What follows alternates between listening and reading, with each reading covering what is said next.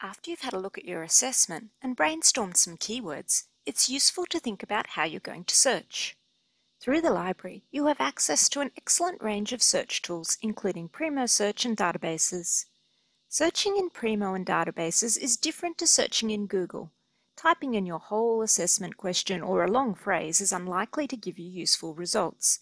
Instead, by using search strategies, you can save time and find better results. Use uppercase and, or, and not to combine your search words. These are known as Boolean operators.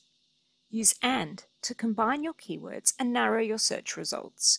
For example, if you search for climate and Australia, you'll only see results that contain both your keywords. The more keywords you add, separated by and, the fewer results you'll get.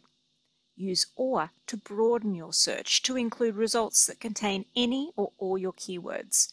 This is especially useful for synonyms. In this example, we're looking at urban or city, which means you'll get results that contain urban, city, or both urban and city. You can include as many synonyms as you need. Use not to exclude certain terms. If you were getting lots of results about gardening, you could change your search to greenhouse, not gardens. You can also use certain symbols to improve your searches. Use double quotation marks around a phrase to keep the words together in your search. For example, to search for climate change, place quotation marks around the two words to make a phrase. Stick to using this with common phrases or words that are meaningful when grouped together. Don't put around a full sentence. Use an asterisk to search for all variations of a word at once. By entering Australia with an asterisk at the end, you'll get results that include Australia, Australian, and Australias. This is referred to as truncation. Sometimes your keywords might have multiple spellings, such as British versus American. You can replace the varying letter with the wildcard symbol. An example is to add a question mark to replace the S or Z in urbanization. Many databases use a question mark as the wildcard, but others use different symbols. Check the database help section to see which symbol to use. You can use multiple search strategies in one search by organizing them into groups with brackets. It's like doing multiple searches at once.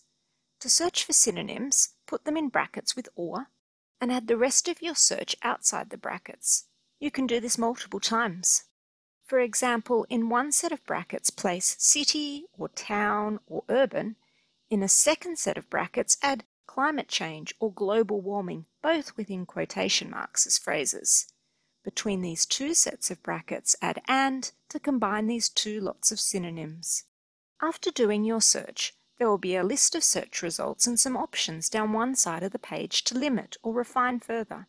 These allow you to narrow your results by categories like topic, date, journal, country of publication, and more. Remember, there's no such thing as a perfect search.